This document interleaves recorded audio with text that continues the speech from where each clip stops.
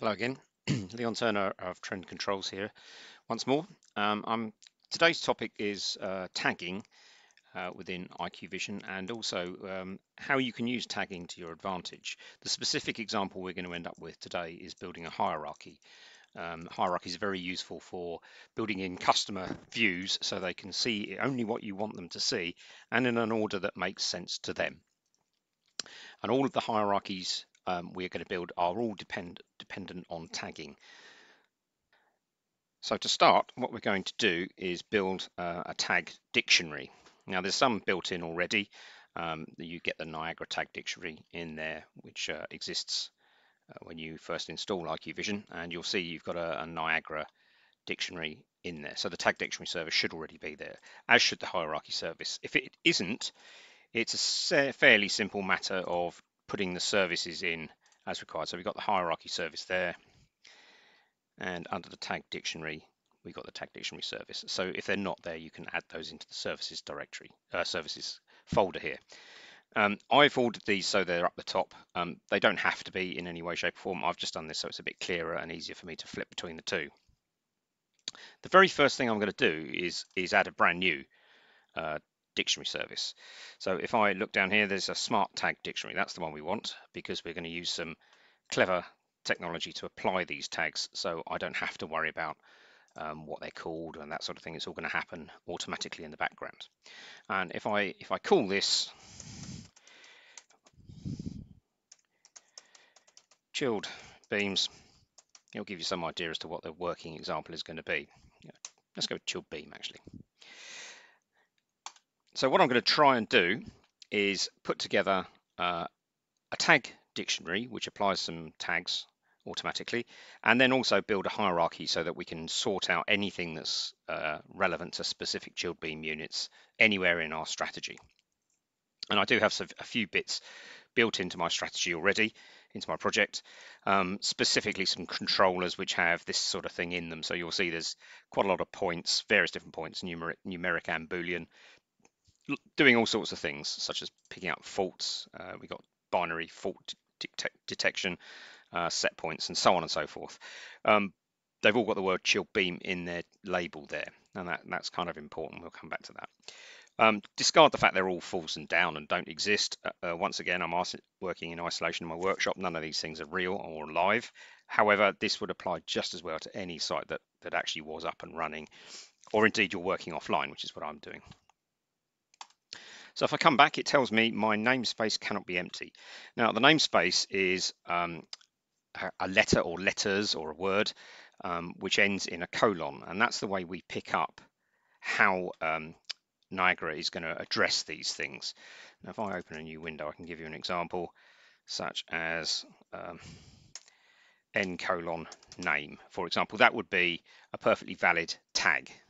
I won't bother searching for anything right now, but I'll do that in a little while. But needless to say, it's asking me to put a namespace in there. And for me today, I think we're going to use CB for chilled beam, and don't need the colon in there right now. So that's all good, and it says OK. And you'll see the Niagara one has actually got N up here. And if I wanted to look at all the tags, all of these would come with the N colon and then whatever this is. Okay, so there's two different types of tags we're going to be looking at really. One is called a marker tag, and all that is really has it got that tag or hasn't it? And the other is a string tag. So that will be the name of the tag and then some specific text which will help group things together using that tag. So for example, again, going back to my Niagara one here, tag definitions, geo address is a string. That's because geo address could equal a house address or some kind of other geographic information. And you'll see the difference. So is it a network? Yes, no. What is its name? And that's a string. And you can see we can put a default value in there. Not going to worry too much about any more of those, but coming back to our chilled beam one. Now, I'm only going to really do one thing with this for now, and that is put a tag in there, a marker tag. So my tag definition is going to be chilled beam, just like that. Now, case is important, so do make sure you're consistent typing these things in. If you throw in the odd capital, letter where you didn't mean to, things will go very badly wrong very quickly. Now what I'm going to do is apply a tag rule, or build one, which will then go away and hopefully apply chilled beam to anything I particularly want to identify as belonging to a chilled beam unit. And that's quite a simple rule. It's a Boolean filter rule. If I add this in and say it's is chilled beam, and that'll be a yes no kind of thing. So the condition, the filter, so what's gonna mean that we apply this tag? And it just so happens, in true engineering fashion, I've got one prepared already. So up here you can see n:display name. That is the standard Niagara bit. Everything will have one of those, like chilled beam. So it's got the word chilled_beam in it somewhere. And that is what the Boolean filter will be. If it fits that description there, it will get this other tag added. And to finish that off, I drag my chilled beam tag into that list. Now I could put a bunch of tags in here so that anything that conform to that statement or statements will get this tag or tags. So I could build up quite a complicated set of rules here. Just to test this, and I sort of mentioned this earlier, if I type this into my search piece up the top here, and again, don't forget it's n:display name like chilled beam, and I hit return, I can test this quite quickly. So there we go. These are all the things in my station, and I did say I'd done a little pre-work. Forgive the cheating, but you can see there's an awful lot of things already that actually conform to that statement up there, and all of these things should immediately get given that tag. So if I come and find one seemingly at random and click on it and say edit tags. Now, because I've done this automatically in the background, it's an implied tag, not a direct tag, but you will see CB chilled beam in the background there. So it's actually applied that completely all on its own. Now, this is sort of live. So if I want to change this, I can do it as and when I want. And it will do it all live if you like. Now again, up here, now if I change the search terms, so I'm looking for CB, oops, helps if you spell it right, chilled beam. These are all the things that now have that chilled beam tag applied, and you'll see it's exactly the same list as previously, as you would hope, hopefully. So that's my tag applied. Now the simplest way to build a hierarchy out of all of this is to include a view somewhere down here which has that already in it. Now in my hierarchies here I have nothing right now. If I add a hierarchy, so I go to my hierarchy palette and I'm just going to add a hierarchy straight from scratch, and we are going to call this, surprise surprise, chilled beams.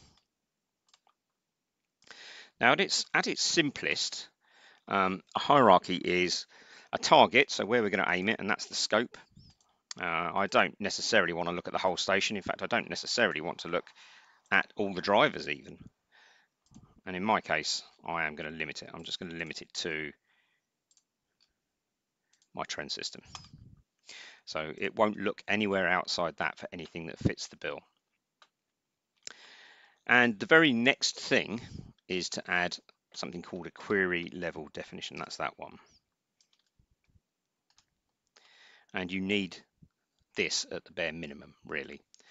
And we will call this chilled, just to keep it nice and short. Now my query is not going to be terribly complicated. I just want to catch anything that says the word chilled beam in it. That's it, or that has that tag. I can change that as I wanted to. And if I come down here and refresh the tree node, you'll see I've got one hierarchy now, which is built out of that. If I go up here and change the name, chilled beam list, I might have to create a cache again, come back down here, there we go, and just to prove it's live, and it's built that piece. Now that, if I click on it, just gives me a whopping great list of everything that's got that added to it. So it's just one-off list. Now, obviously, I could do the same for boilers, chillers, the chilled beams, fan coil units, anything I wanted. I could sort this out on, well, pretty much anything that exists in the station and is uniquely identifiable through the tags. And I don't even have to have a set of predefined tags. I could use the Niagara tags that pre-exist to do this. And if I pick up one of these points and look again at the tag manager, sorry, edit tags, I'll come on to the tag manager in a minute.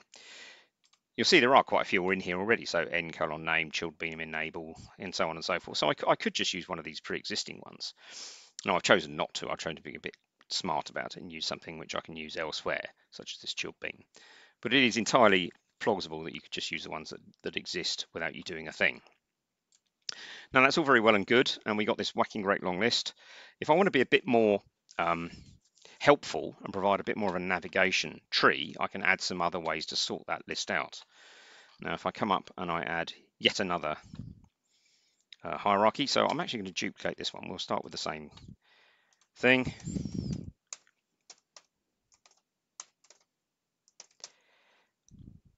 So my controllers is, I think I've got 3 fake controllers, and I want to, they've all got different LANs.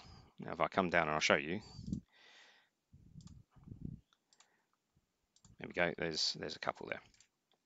Now, the LAN, obviously we've got 20, 56, and 99. I can add that as a tag if I want. Now all of those all exist under the same LAN. So what I'm going to do is go to a particular view, tag manager, quite a new one this, and I'm going to add all these points off that LAN, and I'm going to take away the point folder because I don't really want that on there.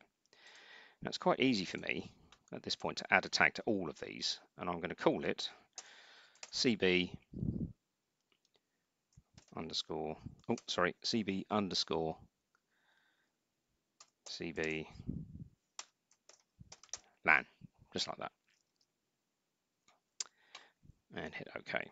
Oh no, wait, I'm going to turn it into, it's a string. So now all of these actually exist on LAN 99, I think. Sorry, 56. So if I type in LAN 56 as the string tag and hit OK, they should all get that tag. And again, I can test this pretty easy. So CB LAN, and the tag name value, sorry, the value is 56. I can go back and edit it if I wish, by the way, and change it after the fact. I can test it up here. So CB oops, LAN equals, and then I'll put the quote marks around it, LAN 56, and there we go. That's everything that's now got the word, sorry, the tag LAN 56 in it, and you can see that should be everything we wanted. Fantastic. Now I've taken the liberty of cheating horribly. If we check, I've already done it on some of these other ones. So we've got LAN 20 on all of those, LAN 56 on all these other points, and LAN 99 on those ones. Now to get those sorted in my hierarchy, which is this one, what I need to do is add something else. So we've got the query level definition, which basically sorts out everything I want to get. So that's the sort of selection set. I've got a group level definition here. If I add that and call it grouping, for want of a better thing. Now the order is quite important. I need to move that up 1. Oops. I'll tell you what, I'll do it here. So it has to appear, the order of these two is very important. Now I want to group by CB LAN. Save. Now hopefully, if I do my little create cache piece again and come down here, we should have chilled beam by LAN. Now if I drop down, you'll see LAN 20, 56 and 99 have appeared, and underneath each one are just the points that correspond to each of those LANs. So any one of these, if I double click on them, you'll see that the tags should agree. So LAN 20 appears under LAN 20. I should mention at this point, there is a working example of this on Dr. Technicaire, our knowledge base, which shows you how to build something akin to 963's device viewer, using the hierarchy. So you can build a list level type view of the controllers in the project, listed out by sites, LANs, and then the outstations and so on. If I want to go one step further, you may have already noticed, but I did the same thing with this unit number. So chill beam 6. So all the points on this particular LAN are already done. The points on here are not. So if you can see, we've just got the CB LAN set up. If I go back to my view again, the tag manager, and there are other ways I could do this, incidentally, I should mention that. The program manager is a good way to do this to thousands and things at once if you so wish, but I'd advise some caution. So you can see we've got several units on here, 1, 2, and 3. If I just pick out all the ones on unit 1 and add a string tag,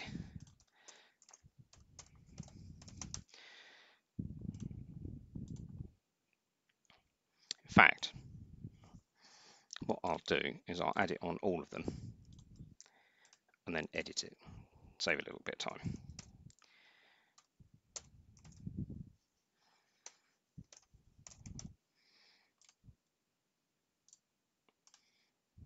We'll set them all to 1 and we'll edit it in a second. So now if I pick up 2, pick on the unit and edit it, I can change that to 2, and the same thing for 3. Oops.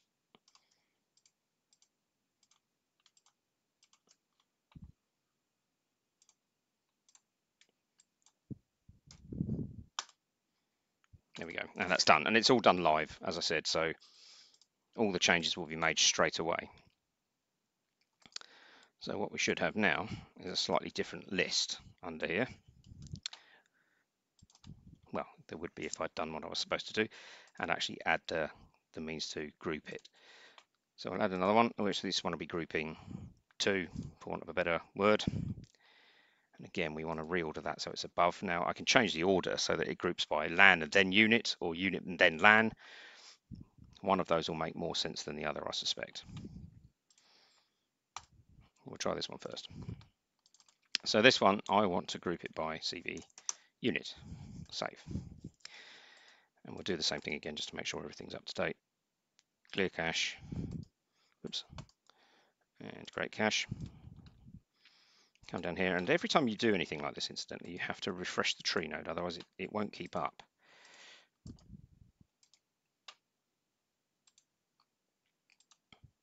So I've done it the wrong way around, which is sort of good, I suppose. Maybe this is the right way around. So you can see now we've got LAN 20, LAN 56, and underneath those we've got subgroups, which are just the points we need. And there you can see all of the units are now divided up as they should be, and that's quite a nice usable view. I hope this sort of starts you on the road to looking at tagging and what it can do for you, and more importantly, maybe what it can do for our customers in making them these nice clear views. It's worth pointing out the user profiles or the user configuration can actually limit their view just to hierarchies you wish, and it is an incredibly good way of simply allowing them to see just what you want them to see and maybe no more. So it's quite a useful tool. I hope this was useful, and I look forward to talking to you again in the near future. Goodbye.